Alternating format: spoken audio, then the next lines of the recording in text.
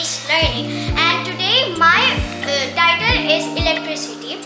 So the project is climatic changes in the world, and our project title is shrinking our carbon footprints. Now, as it's of electricity, I want to tell you that we have to switch off the the buttons when we are not in use, like this one right here. So now I'm going to tell you about the data collection I did of 5 days, and here is my copy of all the data collection. As you can see right here, it says, did you turn off the lights when you left your room? And I filled out all the form right here. It started on 7th April 2023 and ended on 12th April 2023.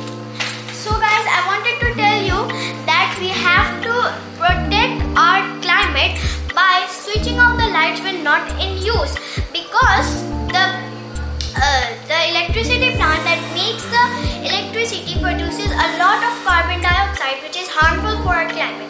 So in today's video, I wanted to tell you that by